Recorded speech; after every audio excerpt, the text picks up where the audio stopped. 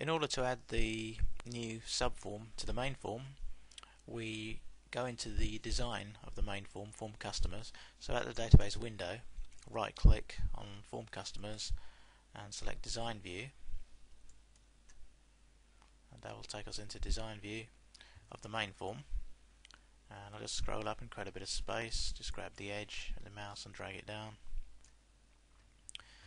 Go back to the database window now and click the mouse and hold it down on the new subform and just drag it to the main form and let go of the mouse button.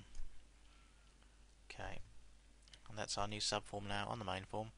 If we click on the label here and then right click, we can cut the label off. We don't actually need that at the moment. And now just click on the top edge of the subform and you'll see these little highlighters are put around the sides. We want to just grab the one at the top left here, so move your mouse, hover your mouse over that until it turns into a hand pointer. I'll do that again. A little hand pointer there.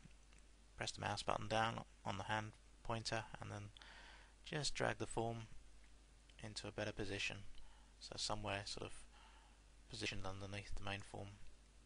Let go of the mouse, and we can also extend it down, get the double arrow and just drag it down. Do the same on the sides, just drag it to the right a bit here,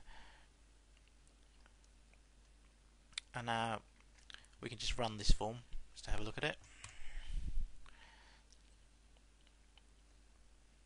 So now we have our main form with our subform.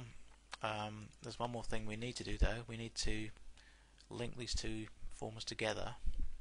So if we right click on the main form, go back to Design, and we want to bring up the properties of the subform.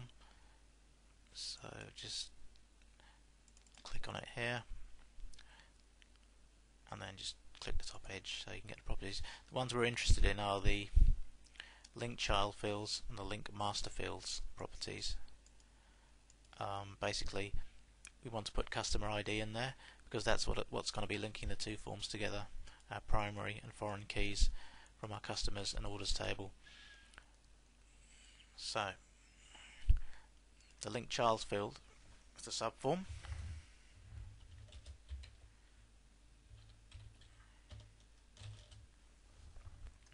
We can also, a quicker way, if I just take that out,